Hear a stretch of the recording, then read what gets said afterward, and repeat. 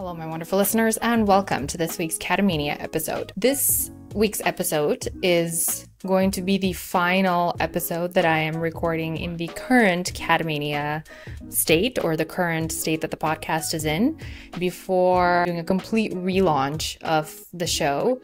Many of you already are aware that I am joining the wonderful network of MBH TV, Money Buys Happiness, and I absolutely cannot wait for what's to come with this opportunity and with this new setup that I'm going to have. So enjoy this episode, this final episode of the current state that the Catamania show is in. Before I come back to you after putting a little bit of a pause on it with something new. I also know that you're going to enjoy this episode because of the guests that I had on. Or in this case, I'm going to use, instead of saying Miss, can I say Miss Doctor? Miss Doctor? Dr. Cristina Grindean. Dr. Crissie is a dermatologist based in Germany, born in Romania, and considering that dermatology is a field that is pretty much always going to be relevant because people always want to stay young, healthy, and beautiful and have great skin, I thought it would be a good idea to chat with her. She has a lot of great content on her own socials about all things skincare and how to care for your skin, how to keep yourself looking young through certain skincare tips. So I thought it would be a great opportunity to chat with her and ask her some questions that, I want to know about and also that you guys wanted to learn about. I dropped a little Q&A before this podcast episode and I tried to address as many questions as you had for her. So without talking too much, because the episode in and of itself is pretty much almost an hour long, please give it up for Dr. Crissie. And if you like this podcast and like this episode, please do give it a like button of whatever sorts it is that you're listening, or whatever sorts like button you have. You should probably learn how to speak first before recording these intros. Whatever the like button is on the platform that you're listening to this on, please click that and enjoy and stay blessed. Welcome to Catamania, my namesake with the most beautiful name. Thank you so much. Thank you for the invitation, Cristina. I'm honored to be here with you. Absolutely. I'm excited to chat with you. Tell me a little bit about yourself. You are one of the few people, because of your obviously Eastern European, Romanian background, who has the same spelling of my name even, because in Canada, it's either Cristina with an H or Cristina with a K. Nobody spells my name correctly, which is with no H and with a C. So you have not only the same name by the sound of it, but also the way it's written. So you were born in Romania, right? I was born in Romania and I lived there until I was 19. And when I turned 19, it was the end of my high school. So I decided to develop a little bit myself. And I moved to Germany, to Berlin, to one of the most coldest cities in the north of Europe, but a very beautiful city as well. And I studied medical school here for 6 years, even not being a native German, not being a native English speaker, so Romanian speaker. I didn't know so much the language, but I was learning English at the same time while studying medicine. And several years later, I became a doctor. Now I'm doing my residency for dermatology and enjoying every second of it and sharing my knowledge with everyone and trying to make people look more beautiful and more healthy with a more healthy skin. That's quite a way to learn a language, though. So you studied in German and in English, or how was that? So actually, I learned English, honestly, by watching Hollywood movies, by reading books, of course in school too. Same here. But this is how I started. I was 4 years old watching, Harry Potter, watching all these Hollywood movies without being able to read. And this is how I just learned it. My parents were very, very surprised how I did that. But somehow, beginning with the first and second grade, everyone was asking themselves, how did such a young girl learn English? My mother was like, she learned by herself. She was just watching movies all the time and learning just by hearing. And German German definitely I had in high school. So we learned, we had not all, like not everything in German. So math was in German, chemistry was in German, some of the courses that we took, but not everything. And most of the German I learned while studying. It was very, very, very hard for me at the beginning, but somehow, I don't know, I did the first time when I entered the medical school in Germany, and they were talking everything in German, and it's so complicated. It's not just German, it's the medical German, it's the medical words in German. It was really, really hard, but I don't know, I managed it. I was very I was devoted. I gonna was say, out of very, all the ways that you could learn a language to go into a medical field, because medical, I guess medical field has a lot of like Latin-based words, but still, yes, to learn something but as still. complicated, it would be like learning law in a language that's not yours, you know? Like it's insane to me. Yeah, Yeah. definitely. It was very challenging, but I was very, very motivated because I wanted it so Hmm. much. You know what I mean? So I wanted to finish medical school in Germany so much. I studied at a very unique university, Charité. I don't know if you know it. It's one of the best medical schools in Europe. So I was very happy to be there because the competition is so, so, so high. And to get a spot there, it's not easy. But I was very devoted and I wanted it. And I know so many people around me, it's very common for Eastern European girls. Oh, you're beautiful. You don't have to do anything. You don't have to study. But I didn't want that. I didn't want this stamp from people. I always wanted to be beautiful and smart. So I said, no, I'm going to be a doctor. I'm going to do everything to become successful. And I left Romania because I knew that I'm going to have more opportunity in the Western Europe. So I came to Berlin, to Germany. I love that. Well, Yeah. you got that for sure. Smart and beautiful chick. You got that there. Hopefully. Where in Yeah. Romania are you from exactly?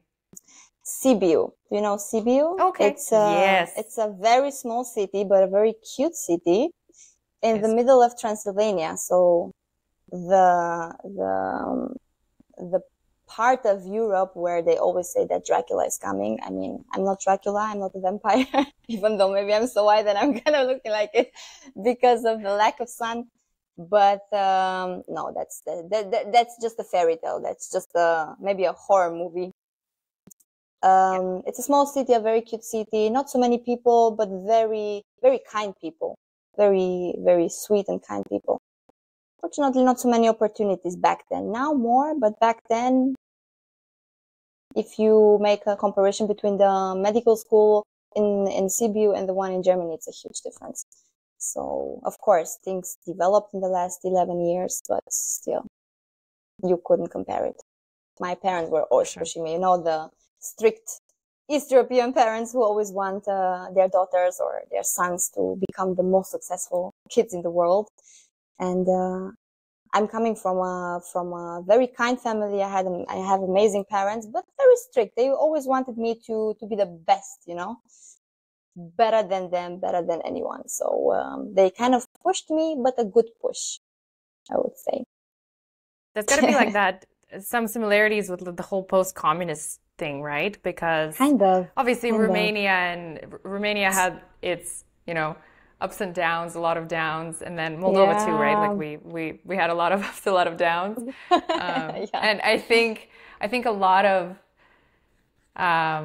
parents from that part of the world, from our part of the world, they always want for the kids to, because they work so hard, right? And they always want the kids to just like, you have all the freedom in the world to be whatever you want to be as long as you're a doctor, a lawyer, or like an engineer or something, Exactly. right? You know, I was Yeah. really laughing with my parents because we were remembering everything.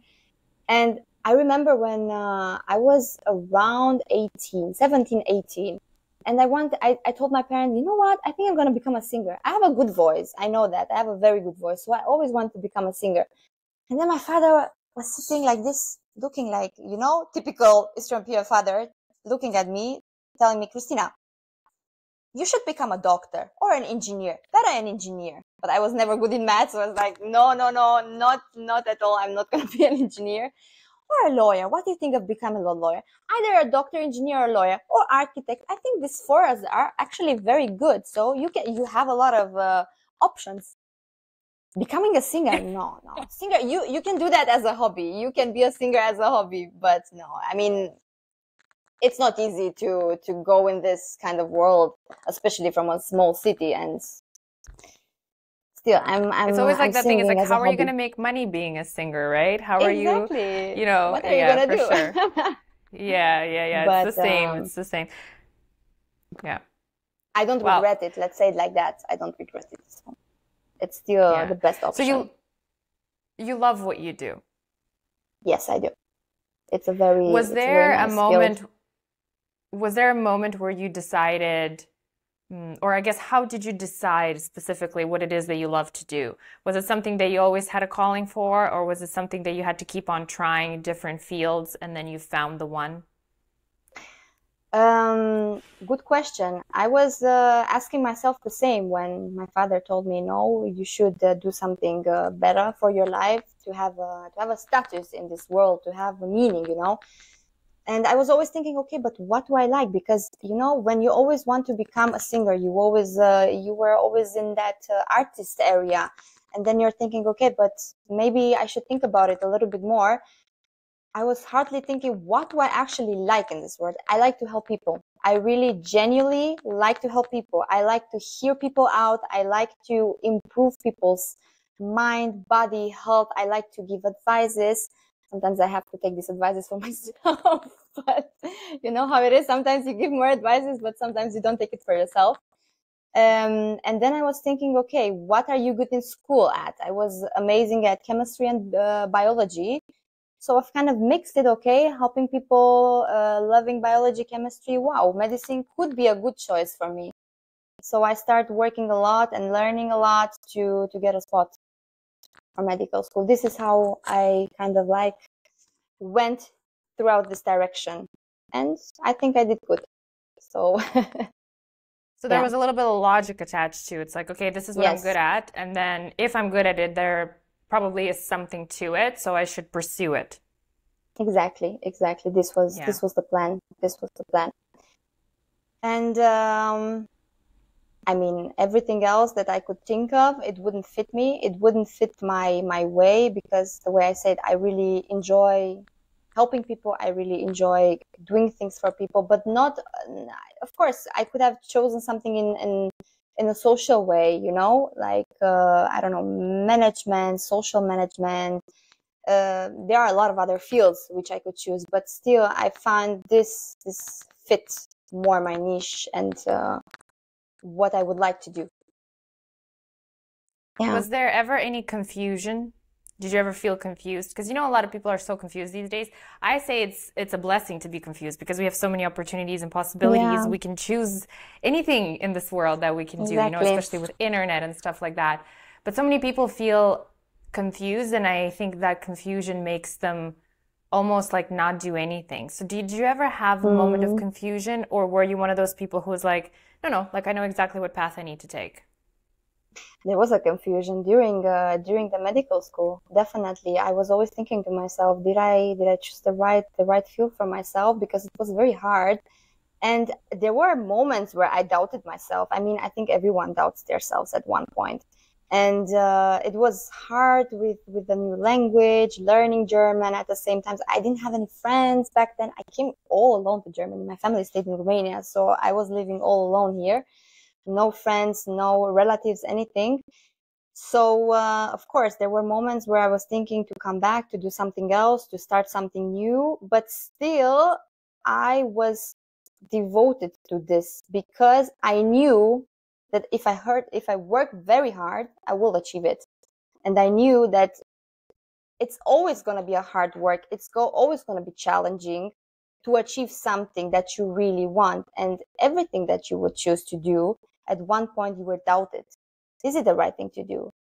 Did I choose right? And so on. But somehow I never let it go because my motivation was higher than the doubt. So I was having my moments, maybe drinking a glass of wine, chilling a little bit, and then the next day, you know, head up and go on. this is how I learned as a kid. My parents were never ever letting me give up on things. Like, for example, you started a book, finish it. You started a puzzle, finish it. Like this was the mindset that I've grown up to. So maybe I think this was one of the reasons why, even in doubts, I never gave up. I was secure and sure that this is the right thing to do. So, your calling. Yeah, my calling. But you know what's the funny Before thing? we dive in, sorry. Yeah, no, go ahead. I want you to finish your thought for sure. The funny thing is that the only thing that was always a little bit insecure is the domain that I would do as a doctor, because there are so many fields. You know, you can choose internal medicine, you can choose cardiology, neurosurgery. So this was a little bit tricky at the beginning, but I was always like a person who likes. I always liked beauty. I always wanted to, you know, make people look more beautiful, healthy, and so on. I didn't have a spot in the dermatology from the beginning. So I did 3 years of ophthalmology. So I used to be an eye doctor several years ago, until the point where I switched. This was the only, moment. I love that. A lot of doctors, my mom's a doctor by trade, and she went in to become, that was a heartbreak in my family when I decided not to go into medicine. But that's a whole other conversation. She your went parents in to wanted the same for you. My dad really wanted it. My mom actually was the one who was like, you know, you love people and spending time with people way too much. And medical school and the first few years of that working in that field is going to take a lot of time away from you. So she's like, if you can find something where you can kind of balance out your skills and your constant desire, because I'm very extroverted, your constant desire to be with people and to talk to people, and, you know, it would probably be better for you. So she was a little bit less heartbroken, but my dad really wanted me to become a doctor, but it's okay. He's over it. But she went in to become an otorhinolaryngologist, a word that only people who are familiar with the medical field can pronounce. So like ear, nose, and throat doctor. Ear, nose, and throat doctor, exactly. Yeah. But she ended up becoming a cardiologist, actually. So, amazing. Amazing. An amazing field. It kind of happens that way. Yeah, it's a really hard one. She used to do surgeries a while back, and then she now works in the aviation field. But a lot of times people go in thinking that they're going to do one thing, and then they end up doing something else. Lawyers do the same thing. Like, every lawyer goes to law school thinking they're going to be a criminal lawyer, you know, like the ones on TV, and then most of them don't become criminal lawyers. No. It's so things change. Your perspective changes. And you know what's very important? It's important to find the domain which balances your life. It's important to know what you want with your life. For example, there are people who are so career focused. They're saying, I don't care. I'm 80% of the time at work. I'm happy. But there are people who want a family, who want balance. I want time for myself. I want time for my partner. I want time for my kids, for my family. You can't do neurosurgery. It's hard. I mean, you can, but it's very hard. You most of the time can't really balance it, and then you turn out with a burnout. So you have to really think about it. Yeah, you got to consider your priorities and your main wishes, I would say, for sure. That makes sense. Exactly. I want to ask you something before we dive into the skincare side of the conversation that obviously everybody wants to know about. But I want to ask you this whole balance, because it's such an interesting subject that I think a lot of women run into as sort of like I don't want to say a problem, but a challenge. So medicine is arguably one of the most competitive fields, especially to get into it. It requires a lot of getting after it and constantly hustling and working hard, and, you know, all of these traits that, historically speaking, are attributed to more of like a masculine energy, right? How are you balancing all of that out? How are you balancing all of that out? Because I know from little bit that I know about you that you are very similar to me, which you're very ambitious, you set goals, you obviously achieve them. I mean, you're a doctor, right? Like enough said. But I also have a very strong feeling that in your partner, you were seeking that multiplied by, even more, right? Yes. How do you balance that in yourself? How do you maintain this, soft feminine figure while also still having this drive and ambition and not letting all of that kind of like, stomp on your femininity?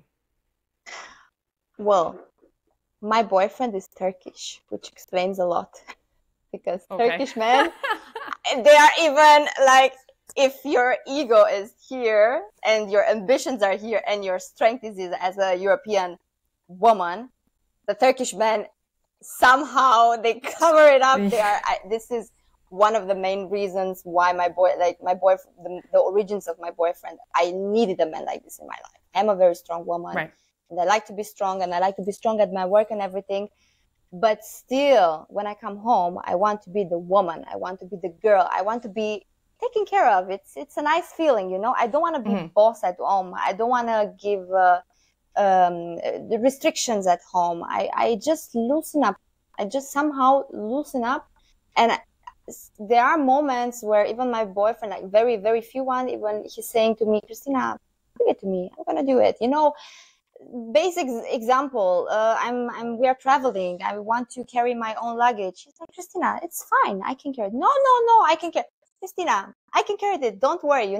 Sometimes you have to loosen up, even though at work you have to be competitive. You have to be strong because men are not going to loosen up because you're a woman. They're not going to do that. They are going to put themselves exactly on the same level, especially in Germany, where they want so much equality between, women and men. So I think it's something inside you to be able to loosen up, because if you wouldn't do that, you are not a woman anymore. You have to still stay a woman, even if you're strong. You have to maintain femininity. But I think it's a cultural thing as well, because women in Germany, they are the men in the relationship, not the men are men are more the women in the relationship, and women are more the men in the relationship. It's something very cultural, but not for me as a East European. This is never going to change. I'm never going to change, even living in Germany since over 11 years. So, yeah, this is how I think it works for me. Yeah, absolutely. I mean, Canada is the same. It's I think all of the Western world has the same type of thing, right? It's unbelievable. But it is an interesting thing, especially, you mentioned, what I'm gathering from you is it's up to you to loosen up and soften, but it's also your boyfriend who plays a huge part in it. Exactly. Because he's the one who sometimes has to maybe remind yourself, it's like, hey, Cristina, like let me take care of this, right? Exactly. So I think it's I always say it's up to us to start it and to initiate it, but it's up to men to catch on to it, right? Because they fall into our way of doing things in many ways, right? So if we take everything on ourselves continuously, like it's a sweet deal for them sometimes, right? If it's especially maybe a guy who is more, or who has been more exposed culturally to these ideas of constant, equality even at home, going 50-50 on everything at home, they'll just be like, okay, I won't do it. You do it all, right? Whereas I think it's really, it's a fine balancing act, which I don't know why it's so hard for so many people in the West. Because again, like in our part of the world, that's just, it is exactly like that. There's no discussions even about it, right? It's you, as a woman, you are free to do whatever you want, but like, you don't have to do it all, right? If you don't want to, because you're a woman. Let's have a balancing act of these energies. Exactly. Yeah. And Cristina, going on the first dates in Germany, I'm not gonna tell with who, but with men from Germany, first dates, a lot of attraction, still at the end, splitting the bill. So splitting the bill in Germany, it's something very normal. The question comes at the end from every single waiter: together or separately? Or separate. Yeah. Even if they see couples, I would never ever ask. I would just put the bill in front of the men immediately. But this is not something common. And then the result is, okay, I had this pasta, I had this tea. What did you have? I couldn't believe it. It was the first date in Germany. I couldn't believe it. I was shocked. I knew this is not gonna work from the very beginning. And it when was I in that moment, it, Cristina realized that she needs a Turkish man. Exactly. Because with my Turkish man, I have to say, he struggled 4 months to get a date with me. He constantly wrote me every single day for 4 months. At one point, he stopped. And that was the moment where I was thinking, what happened? Why doesn't he write me anymore? You know, push, pull, methodic from men. Yeah, so 4 months it took him. But he pushed. And then after 4 months, finally, I gave him a chance. And now, 4 months. I want you to think about what you just said here. And I would be curious to know after this episode to get responses from our audience, you know, whoever's listening to this. Yeah. When was the last time you heard a story in the West of a woman taking 4 months to be pursued by a man? It's almost like men don't, I mean, I don't want to generalize. There's lots of really great guys out there, but there's this culture of like instant, you know, clinging. Like we meet and that's it. It happens and there's no more like pursuing. There's no more working for it. And the older I'm getting, the more I realize that men actually need that. They're not meant to get a woman instantly. They're meant to kind of chase her and prove to her that he's worthy of her attention, worthy of the relationship. And that's totally okay because we're kind of built differently. No matter what they try to tell us, like that's kind of the way it's supposed to go. Not saying like I know some couples for whom it happened much faster and they've been together for years and it's all great. But I think there's something to be said about how important it is to just not let yourself instantly, you know, show everything and just right away, you know, be all his and, you know. Exactly. Yeah, but so after 4 months, we're diving into dating, even though, you know, we wanted to talk about dermatology. But after 4 months, he finally, what did he do? He reached out and you finally caved in? We went for a breakfast. He never invited me for dinner or drinks. He invited me for brunch, coffee, and breakfast. This is an amazing man. Yep. Respectful. And, you know, for me, it was showing real interest and not showing just, you know, interest in other things. Yeah. So, yeah. Yeah. He was showing you he was serious. Exactly. He was serious. Yeah. Love it. How long have you guys been together? It's been how long? 2021? Yeah. Since 2021. Almost 2.5 years almost. It's been a long. Yeah. I'm very happy. I wonder how many women after this are going to be like, okay, so this guy has interest in me. I'm going to set a 4 month mark. But the most important thing that I didn't tell you, because this is the highlight. He wrote me on Instagram on a Google Translate German because he was talking just Turkish and English and he didn't know what kind of a nationality I was. He wrote on Instagram. He didn't even see what kind of nationality I am.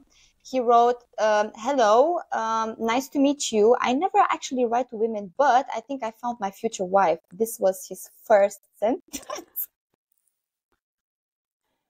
So yeah, amazing, right? It's so typical Turkish, kind of. They're very direct. Yeah, they're very, I was just going to say, they know what they want and they go after it. Well, exactly.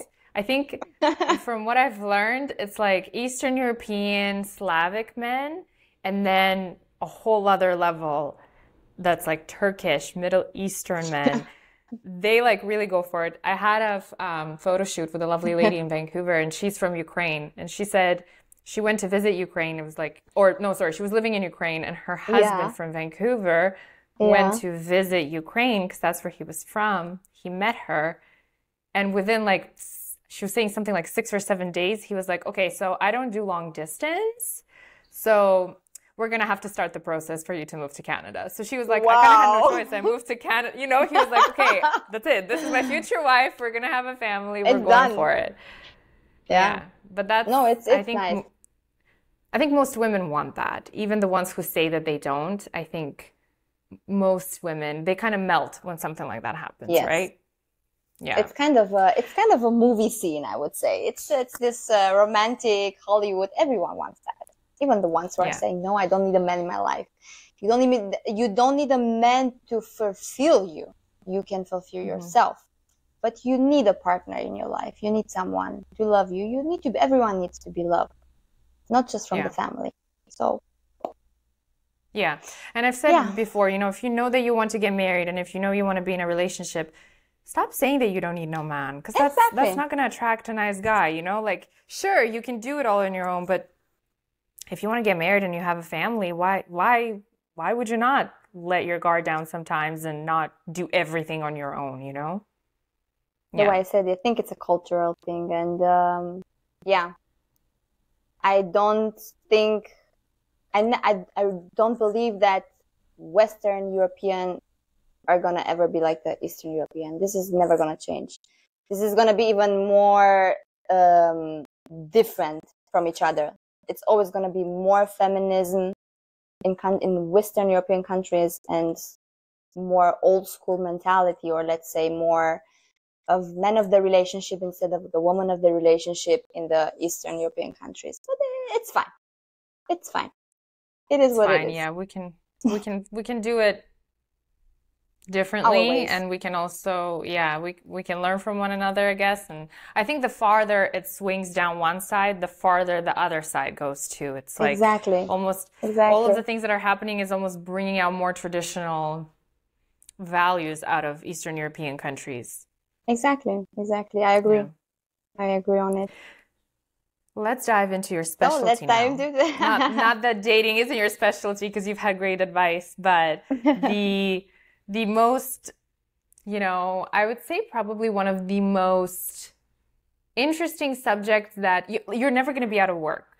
Like, you're never going to be out of work, right? Because this is something that people always want to perfect. They want to always look younger. They want to always look healthier and look beautiful. So you've chosen a field where I feel like no matter what goes on in the world, you're always going to have an abundance of work. This is good. This is good for me. I'm never going to be jobless. So. Exactly. What are some things that you would say people don't know that they're doing that is really harmful for their skin, or something that maybe is more mainstream that you don't think is harmful, but it is, and like kind of harmful to the level of detriment? Well, I think sun blocker is still a very big issue for people. There are still people believing that sunscreen is causing cancer. I still have patients telling me I'm not using a sunscreen because I think I would get cancer from it. I don't believe sunscreen would help me protect my skin in winter because we don't have a sun in winter. Why should I wear a sunscreen if I'm not at the beach side? No, everything is false. There are studies made, several studies, even more than several made, and shown and proven that sun can damage your skin, UVA, UVB, UVC, and so on, can damage the structure of your skin, can turn good cells in bad cells, can make you get a skin cancer. So it's very, very, very important to wear a sunblocker every single day of the year, regardless. So this is in my opinion, and what I'm seeing in my patients, I would say in proportion here in Germany, in proportion of 60%, they are not wearing sunscreen, and they don't want to wear sunscreen. And everyone believes it's greasy, it's making my skin feels oily, which is just false, because you just need to know what is your skin type and what kind of a sun blocker you need, And this is something so simple. You just need an advice from a specialist, and that's it. And you will know. So this is definitely something that people are still damaging their skin because they are not wearing. And something mainstream is cleansing, just cleansing of the skin. People don't know how to clean their skin. I still believe people don't understand that using micellar water, it's not enough. You have to double cleanse. Especially when you wear makeup, you have to double. Don't say you're not doing it. You're doing it. No. I am doing it. I'm You're just laughing laughing. because the micellar water, is that what it's called in English? Micellar water, yeah. I literally just had a conversation with my mom about it because she was like, "Oh, I found this such great micellar water," Micellar water, and yeah. it's like step three, I think, or sorry, step one, and then there's Yeah, like so many other steps in my skincare. I'm really paranoid about having good skin and all of that kind of very stuff. So I nice. have an extensive skincare routine, but it's Perfect. just funny because you're like micellar water. I feel like it's not as common in Canada, but also people, No? not a lot of people don't take care of their skin to the level of From, like yeah. Eastern European care for Mm. skin. So as soon as you said the only thing is micellar water, I just started laughing because I'm like, definitely there's So, a lot more to it, but go ahead. yeah. So either a micellar water and then just a water-based cleanser, or you take an oil-based cleanser and then a water-based cleanser. So you can choose whatever fits you more. In the morning, I never suggest to do a double cleansing. It's too much for the skin. Even there are people, when you wake up, it's very individual, because when you wake up and you look at in the mirror, you feel your skin either dry, then I wouldn't do a cleansing. Why would you do it? Your skin is already dry. You need hydration. But if you wake up, your skin is kind of oily, you feel it greasy, then it makes sense. So it's very individual. There is no standard. The standard is definitely double cleansing in the evening. And there are a lot of girls which don't understand that buying products, putting a lot of ingredients on your face, but not cleansing your face first. It's just a waste of Right. skincare and a waste of money. So it doesn't work. These are such a basic things if you think about it. So basic, but so somehow not really taking into consideration from the people. There are so many I have a information. question. I have a question for you about sunscreen because this is actually a really Yes. interesting topic because it is becoming sort of like a very debatable thing that I can't debate on because I obviously don't know, like I don't have medical, degree that's related to skincare. Mm-hmm. But there was a chart that I saw once, and I want to know your opinion. I'd probably be able to find it somewhere, but it Mm-hmm. was basically a chart that tracked the level of melanoma, which is like a Mm-hmm. you'd be The better at stadiums, explaining what it is. maybe the Uh, stadiums of the it. how it basically started to rise in Mm-hmm. it was Mm-hmm. specifically done on US population. Mm-hmm. And the graph showed that it started to rise with the rise of use of sunscreen. I think it was like in the 70s or the 80s. Mm-hmm. So, you know, like you hear, because this is almost like a nutrition subject, when you don't Yeah. have, um, a medical background in it or an educational background in it per se, you obviously listen to experts in these areas. And it's almost frustrating how conflicting it is because you'll have very, accredited, very, not credible, but very smart people talking about this, specialists in Mm-hmm. these areas, Mm-hmm. experts, and they will have completely contradicting opinions on the same subject. Mm-hmm. Eat kale, don't eat kale. Kale is bad for you, eat carbs, don't ever eat carbs. And it's like, oh my God, like what do I eat? I just want to like make sure that I'm healthy. Just drink water, So that's it.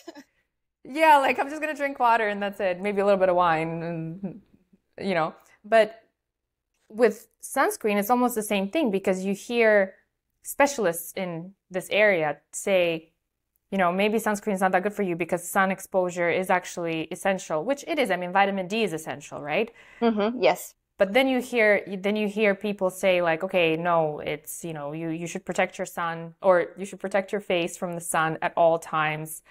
God forbid you get any exposure from direct sun without sunscreen on your face. And then you're like, damn it, like, what do I do? So your opinion is that sunscreen is essential and people should absolutely Yes. use it. Yes. And depending on your skin type, there are calculations of how many minutes you can stay in the sun without the sunscreen.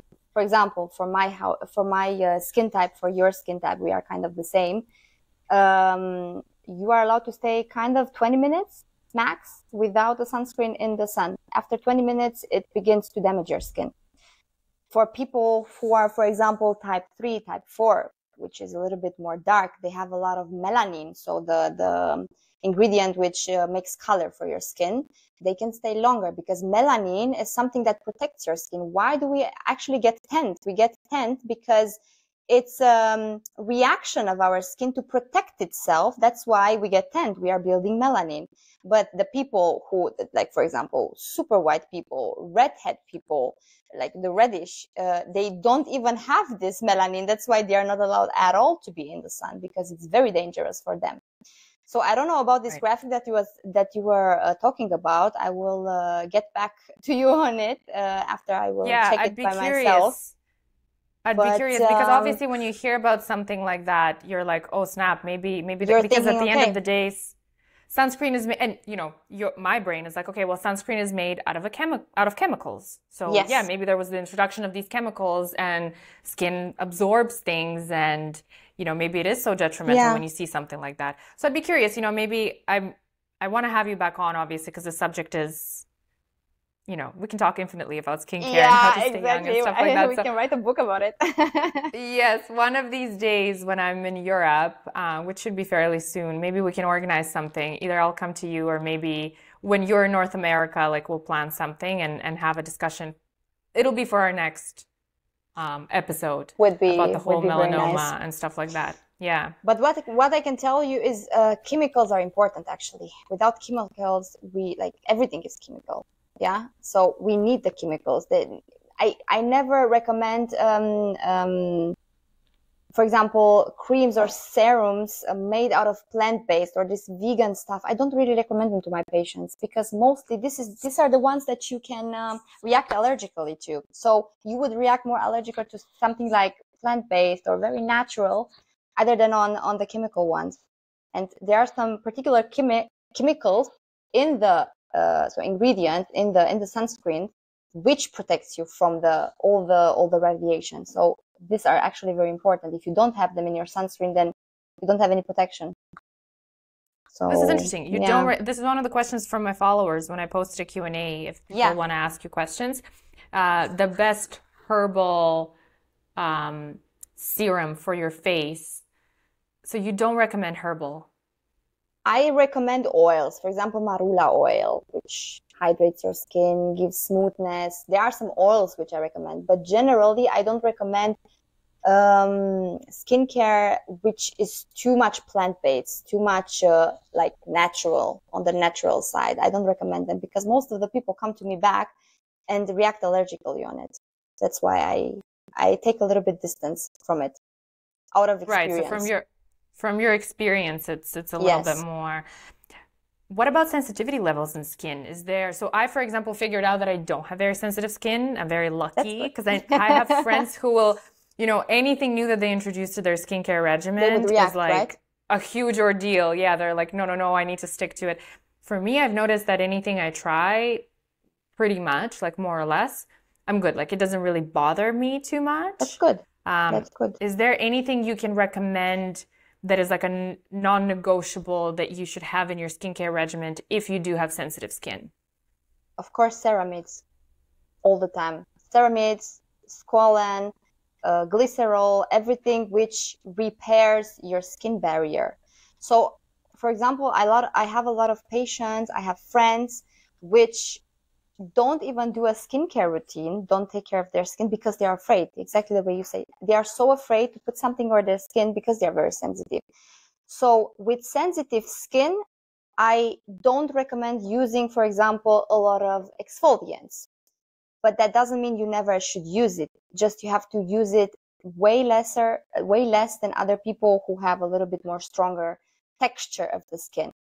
But still, an exfoliant, a retinol, a vitamin C, azelaic acid, they are still important in your routine. Even with sensitive skin, you always have to try to have a moisturizer or try to have a serum which immediately repairs your skin after putting something which is going to exfoliate, which is going to try to smoothen up or firm the structure of the skin. I think that's the key point, to always have a key ingredient which helps you regenerate immediately your skin. And not to mix acids, not to mix retinol with acids. It's always a big question to most of the women that are following me. They're always asking me, okay, am I allowed to mix this with this? I have a rosacea. I have a very sensitive skin. It's very individual, but sensitive skin definitely should be very careful with exfoliants, with retinol, vitamin C, but not restrict on them. Still use them, but in a reduced way, I would say. How crucial is retinol? I know you messaged me because I just started using it like last week. Yeah, And I saw it. you basically were like, what the hell? You just now started using it? How crucial is retinol, and do you recommend it for everybody? Retinol, I think vitamin A derivatives, or retinol, for example, or retinoids, which are more stronger, of course, I would recommend them beginning with 30. Until you're 30, you don't really need them. You can start very slow with 25, 26, but you don't really need them. Actually, they say, so studies says, that collagen production starts going down beginning with 25. So the production is reducing itself. When you're 30, you have already reached a peak, which is even more, like the reduction doubles itself. So that's why I think with 30, it's actually a good start using retinol or retinoids, depending on your skin situation. Yeah. I would What are your never ever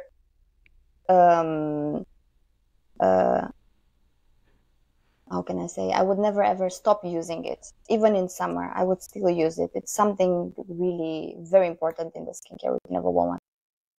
It's even, I always tell my patients, I'm so sorry, it's even important sometimes. You don't have to always go immediately to Botox, immediately to fillers. Skincare can make such a huge difference in your skin, and it's so underrated sometimes, in my opinion. I think it's become almost like a trend, retinol, right? Like you see it everywhere online. Yes. But it's portrayed as like the scary thing because it's so strong.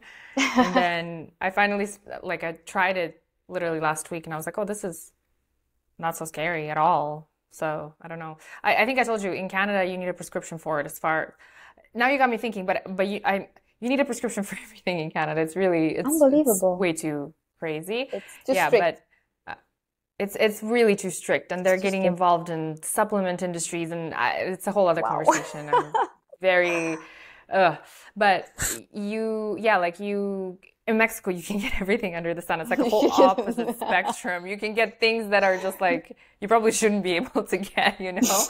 But yeah, I tried it, and it felt really good on my skin so far. So let's actually talk a little bit about. You mentioned it in passing there. What are your thoughts on Botox and fillers and the more invasive ways to care for your skin and youth? They're amazing.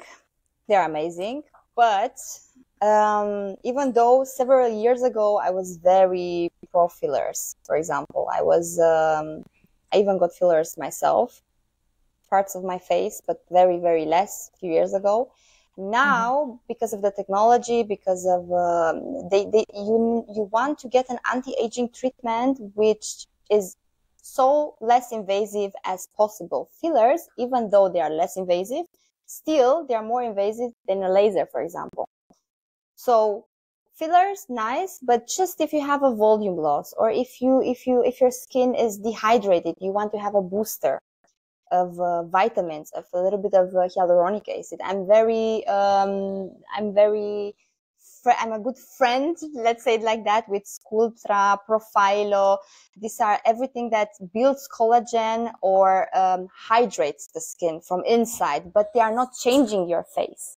Because most of the filler, people are afraid to put filler inside their faces because they are thinking, oh, but I'm going to look different. I'm going to look maybe like an egg or like an apple. Or there are a lot of doctors which are putting a lot. You know, you have to always make a very individual plan of the face and inject individual. But most of the doctors, unfortunately, they have a standard. That's why a lot of women, they are looking the same. You know what I mean? Right. That's why a little bit with fillers, I'm kind of like 50-50. Botox, best thing ever.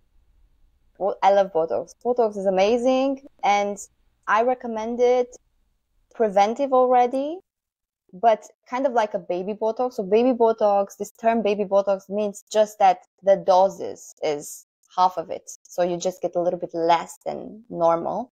But Botox is something that prevents wrinkles. So you can prevent wrinkles. You can make your face smaller when you inject, for example, here, if you have a little bit like a brighter face for a woman, which wouldn't look so feminine. It helps against migraines. It helps against pores. There are so many things positive That's about one of the Botox. reasons why you and I get along. No, just kidding. But honestly, it's no secret. I mean, I've been really open about all the stuff that I've done, but Me I too. love Botox. Yes. I always, you know that saying like, diamonds are a girl's best friend. And I was like, Yeah. Botox diamonds is were a a girl's girl's. best friend until Botox came along. And now it's definitely Botox. It's Yeah, so but good. it can be made so natural. Look, for example, I have it. Yeah. I can look angry. I can look surprised. Yeah. I can look happy. It can be done very natural. So it's about Yeah. the amount that you put inside. It's Yeah. about to know every individual. It's about you have to check the mimic of the person as a doctor, and always less is more. Not more is less. Less is more. So better, less doses, and then you can still inject a little bit more after 2 weeks. But a natural result is always better than a frizzed face, I would say. Yeah, for sure.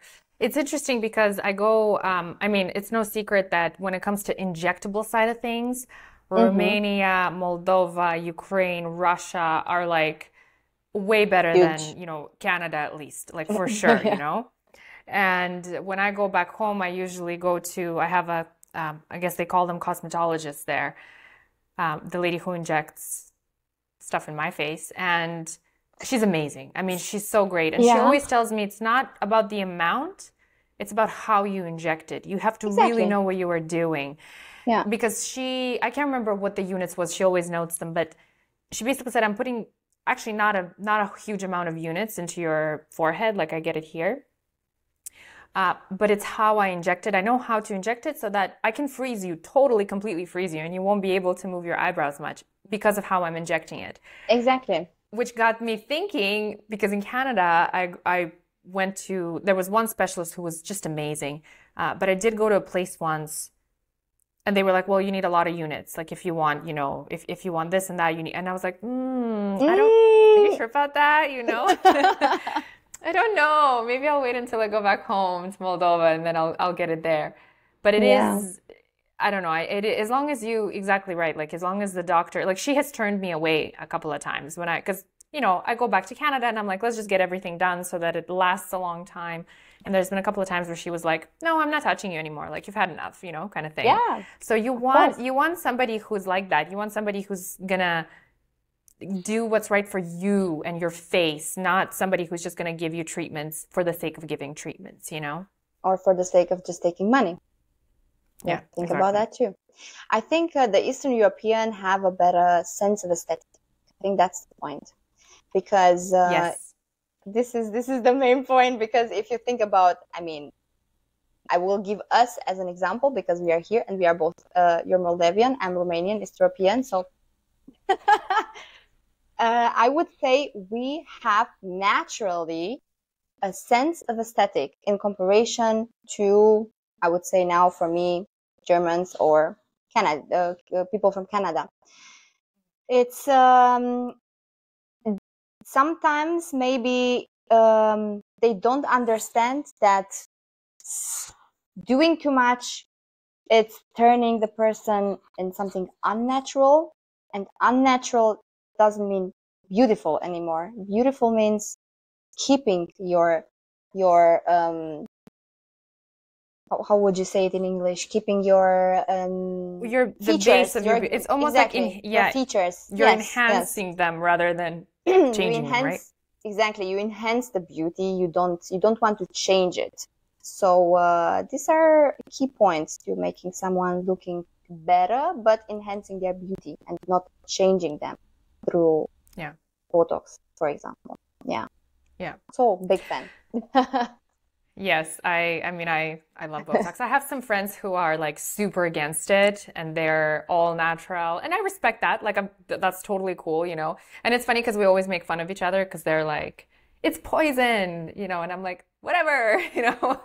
I'm looking good. It's you can think of it as poison. I'll keep doing it and not have wrinkles. You know, like we just mock one another because I respect that too. Like if you don't want to do it, but it works great for me. It works great for everybody I know.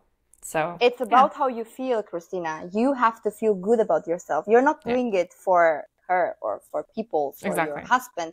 You're doing it for yourself because this is something, again, it's European. We women, we are not being beautiful for our men.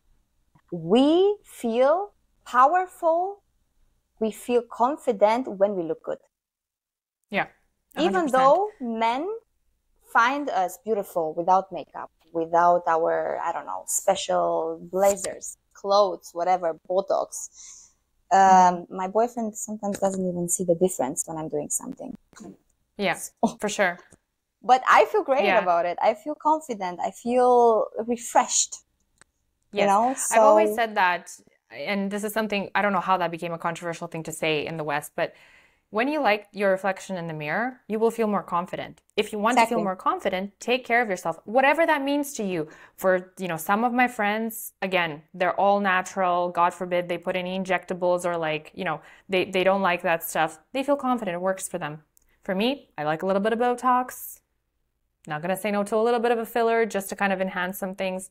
I like my reflection in the mirror. Makes me confident. Perfect. Works for me, you know? You just have to find what that means to you, looking at yourself in the mirror and liking yourself, loving yourself, because that's where it all starts to me.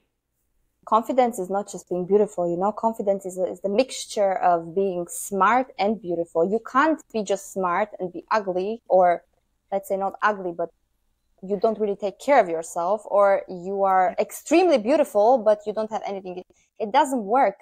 Confidence is a mixture of it. That's why, you know, being beautiful, taking care of yourself and studying something, doing something in your life, excelling at something, that makes you powerful. Not having a man by your side, not, I don't know, taking 10,000 likes on Instagram. It's what you achieve with yourself. I think that makes you powerful and makes you confident as a woman. Yes, so, I think that's great advice. Spoken like a true Eastern European. Yeah. It's Cristina, what I feel, what I learned, what I think it's important. Yeah, I agree with you. Cristina, this was such a pleasure. I can't believe it's already been pretty much 1 hour since we started. I really appreciate your time. I'm going to include all the links to your socials. Is there anything in particular, or is there a place anywhere in particular that you wish for our audience to be directed to find you? Well, I think my main is right now my Instagram, which is Dr.Crissie with C, without H, with 2 S and the E at the end. So Dr. Crissie will find me. I'm gonna be explaining a lot of skincare tips and tricks, what to do, what not to do, how to enhance your beauty using skincare or doing a particular procedure. So I'm going to be very, very active, both in German, English, and third Romanian. So I'm speaking 3 languages.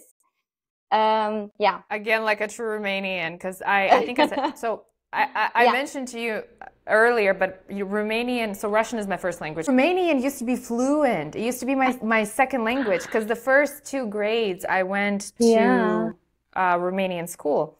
So it was fluent. And then I moved to Canada, and English became my second language. Romanian became my third. And because I speak Russian with my family, it's insane how much I forgot. But the good news is that when I go back to Moldova and I practice it, it comes back. So what I need to do is I just think I need to either listen to some audio books or radio or stuff like that to just kind of let it all marinate in there and come back, because I think it's going to be much easier to get it to come back than learn it from scratch.